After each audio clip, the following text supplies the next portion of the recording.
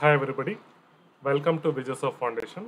My name is Manoj Swaminathan and today I am going to show you various free pharmacovigilance resources facilitated by the World Health Organization.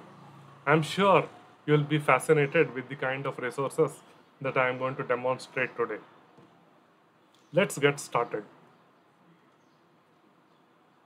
So first and foremost, I want to show you this website which is www.whopvresources.org. This is one of the foremost resource website provided by the World Health Organization. If you look at this website, there is a section on frequently asked questions. Then you also have an appendix section, and most importantly, you have the go to resources section. So we'll go to this website, this web page, and here you can find various sections that include introduction, PV systems, setting up a PV center, WHO PIDM, data, signal detection, benefit risk assessment, communication in pharmacovigilance, crisis management, and most importantly, glossary. Okay, so we will now go through all these sections in detail. First, let us start with the introduction section. Here you can firstly find the harm related to the use of medicine. If you click on read more, you'll get more information and you can go through this section as well. Then you have an option to go through the pharmacovigilance methods. You click on this, again you'll get a lot of useful information. Apart from this, if you are confident, then you can even take the quiz. You click on this and some questions will open. So you can do that, and there'll be, I think, one or two questions for every section. You can do that. The next section, which I want to show you, is the PV systems section. So here, it gives you information about the functions of a national pharmacovigilance system, and also the functions of the various sections. Then the minimal requirements for a functional pharmacovigilance system. It primarily talks about the national systems, but then again, it will be useful information. And once you feel confident, then you can even take the quiz. So there'll be some questions and also with the multiple choice answers, and you can answer them. The third is setting up a pharmacovigilance center.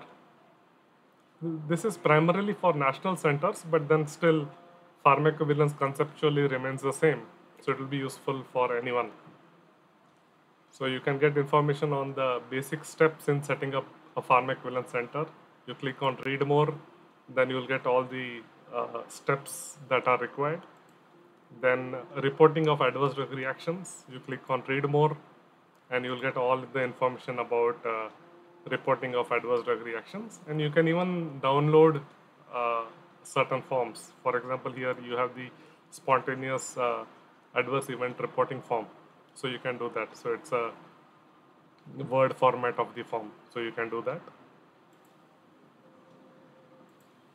So apart from that, you can also look at the various sources of adverse events that you can get it through mobile apps or telephone calls, fax, and other things, other sources.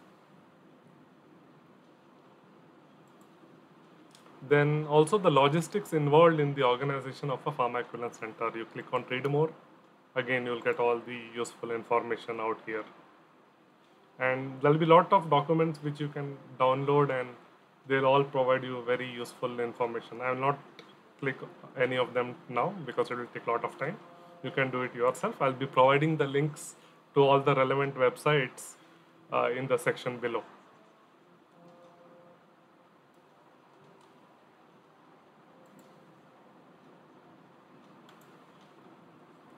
Then also you have a section on financial issues in pharmacovigilance. So again, it provides some information and also the some considerations about budget and other expenditure. And you can click on these documents, and all useful free resources are available on this website. Apart from this, you also have some information on the WHO PIDM, that is the Program for International Drug Monitoring, and it gives you information about the history of WHO PIDM. Again, you also have an option to take the quiz, some questions, and you will be able to answer them. Then there is a section on data. Here again, you can download and you will be able to get some information. Again, once you feel confident, you can take the quiz. You can click on this and you'll be able to take the quiz. Then you also have a section on signal detection, where it gives you information from the basics, that is what is a signal, the different signal detection methods, then the data mining of large safety databases, all this information. I'll just show you by clicking some things, where here you can get information about signal, the various steps in signal management, then the methods of signal identification. So all this very useful information. You can always click on read more and you'll get more information.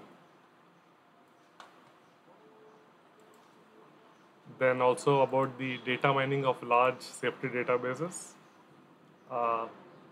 Again, you can even see the references to get more information about the signal management tools. Then you have a section on benefit risk assessment. So again, an useful section, and you also have an interesting video. You can click on it and you can view the video. You can do that as well. Then there is an interesting section on communication in pharmacovigilance. Again, you can click on read more and you will be able to get more information. Okay. Then why is communication important? Communication flowchart, the methods in communication. And finally, if you are confident, you can even take the quiz. So again, more useful. Then there is a section on crisis management, where it talks about the various crisis scenarios in pharmacovigilance and how you should manage them. Again, you can take the quiz as well. And then finally, you have the glossary section. So where you will get the definitions and some additional information about pharmacovigilance. So in addition, you also have this link. You click on this link and you'll generate a PDF from the WHO with all the required abbreviations. So this was about the first resource, that is the WHO pvresources.org. Now I'll show you the next resource, which is on the WHO newsletters. So this is an interesting document which is published, I think, once every quarter. And what you can do is you can go through this document or the newsletter and get more information. I have downloaded one for your information. Yeah. So this is the latest WHO Pharmaceuticals newsletter, where you can get information about the regulatory matters, safety of medicine signals, and also there's a feature section. So if you go below, you can find information about the various signals identified by various regulatory agencies globally. So that's the advantage, because WHO will assimilate or gather all the information and publish in this single report. So very useful. It's an exhaustive report, and you will also get information about which agency has identified. For example, the first one here, it is Japan. Then if you go below, here it is United Kingdom. So that is obviously about MHRA and so on. So you'll be able to generate all the required information. Then the other next resource I wanted to show you was with regards to training. So the first one I wanted to show you was about iLearn. Okay, so iLearn is again an interesting initiative from the WHO.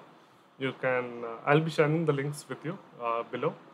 Once you log in, you will be able to take this course. So this is primarily about AEFI causality assessment, which is an e-learning program, again free of cost, and a lot of videos and very useful. I have myself taken this course.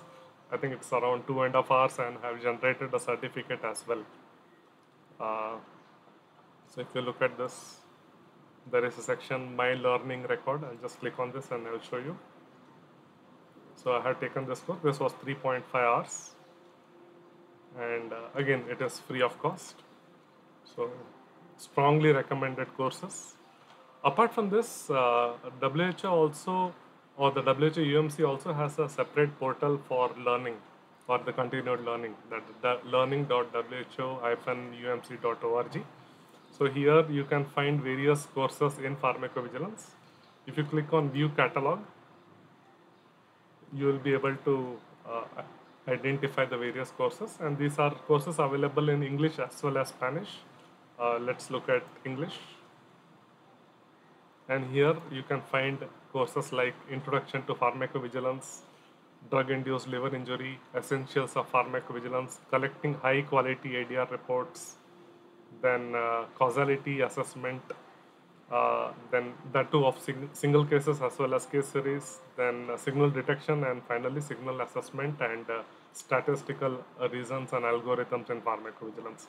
All these courses are available, and also you can generate certificates once you complete these courses. I'll just log in and show you.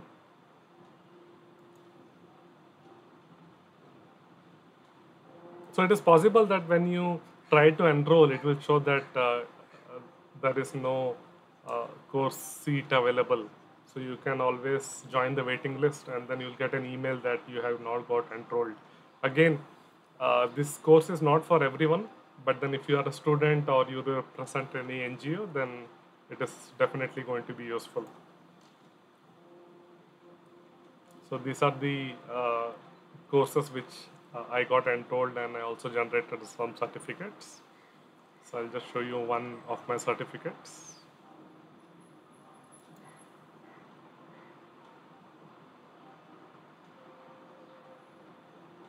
Yeah.